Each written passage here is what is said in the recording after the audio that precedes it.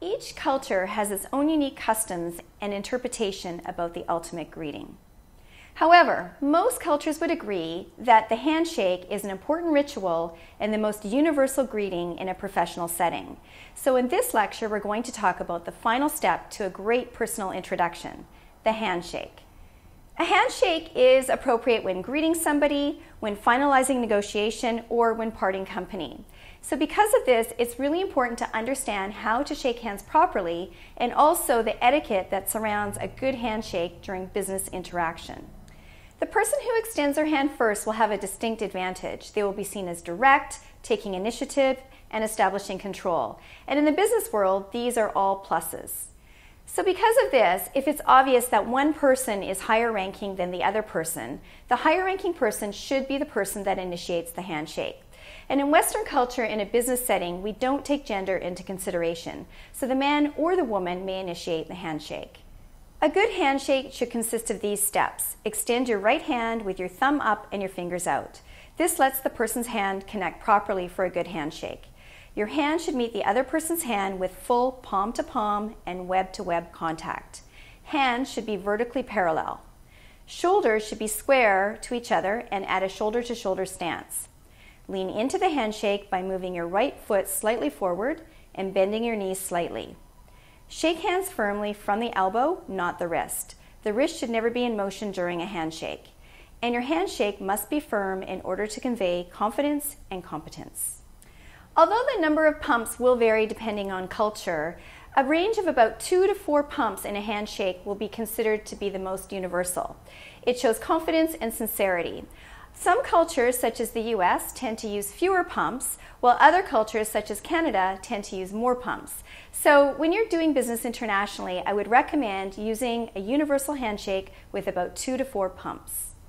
Here are some handshakes to avoid. The bone crusher. Some people have no idea how strong their grip is. This is considered very aggressive, and any aggressive handshake should always be avoided. The limp handshake. Sometimes we call this the dead fish. It gives a non-confident, wishy-washy impression and can leave a very weak impression. Another one to avoid is the fingertip squeeze. The fingertip squeeze is when you softly grasp the other person's fingertips only. This can be caused by cultural differences, a mistake, or lack of understanding on how to shake hands properly.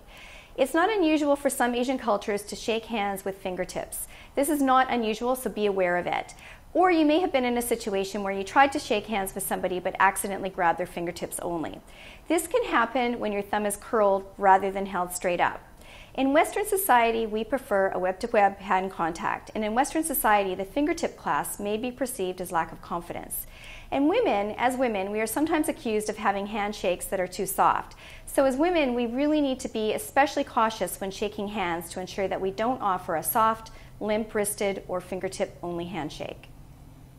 The power grip. The power grip is when someone grips with their hand on top, and in body language, this indicates that the person perceives himself or herself as more important. A palm-down handshake conveys that you're trying to get the upper hand, or you feel that you are more superior. A handshake should never be treated as an opportunity for you to show how aggressive or how powerful you are. Business handshakes should remain formal unless you've developed a social relationship with the person you're greeting. These next handshakes are more acceptable for social situations with friends and family. The two-handed clasp is when you cup both of your hands around another person's hand. A two-handed handshake is generally not appropriate for the workplace. And the reason for this is because it applies a certain degree of intimacy or emotion that would generally be reserved for personal situations. It may be considered too friendly or comforting in a business setting, and also in a business environment, it may be considered to be condescending as well. I would definitely reserve this handshake for friends and relatives. The elbow squeeze. We see this more often with men than we do with women or in mixed genders. However, this, again, is a form of handshake that's a little too friendly in a business setting. Unless, of course, you know the person really well and you know the other person considers you to be a friend outside of the office. In a business setting, it can also be considered invasive and in some situations may be interpreted as sexual harassment. So keep your non-shaking hand to yourself and avoid shaking hands while holding the other person's elbow or shoulder.